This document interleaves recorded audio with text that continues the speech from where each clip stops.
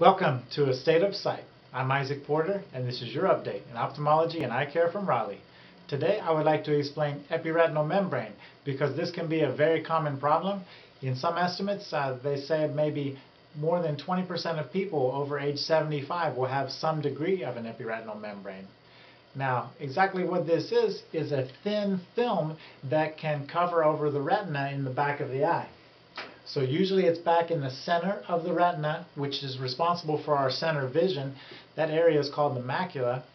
And a lot of times what can happen is that it may come just out of the blue, but there can be a thin growth or film of fibrous tissue as well as cells that covers over the front of the retina. Now this can also happen after an injury or after inflammation in the eye or after surgery in the eye, but it seems like a lot of times it just comes up on its own.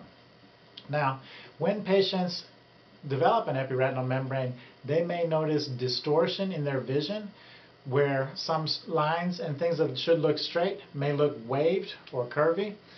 They also may notice double vision in one eye from the membrane, or they could also notice that their vision is decreased due to the membrane.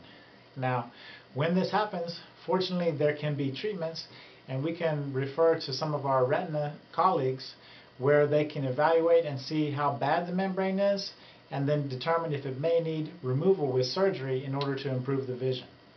Now, most of these patients, they do gain a significant amount of vision after the membrane is removed, but because it can distort the retina and cause some changes, sometimes they may not develop or return to 100% of the vision that they had before the membrane developed.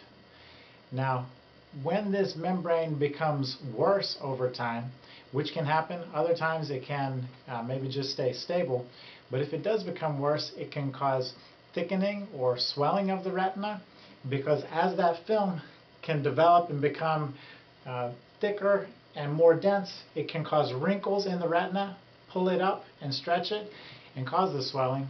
This can cause leakage from the blood vessels at times. And a couple of the names for epiretinal membrane, one is cellophane retinopathy, and you can imagine that because when we look inside the eye, that membrane can have a little bit of a sheen like cellophane. Another one is called macular pucker because it can actually cause it to pucker, curve, and get wrinkled. So if you have any questions about epiretinal membrane, please post. We'll be happy to answer them. And if we have a lot of interest, maybe we could get a retina specialist on with us to explain in more detail than I can. So hopefully see you again soon. Next time on A State of Sight.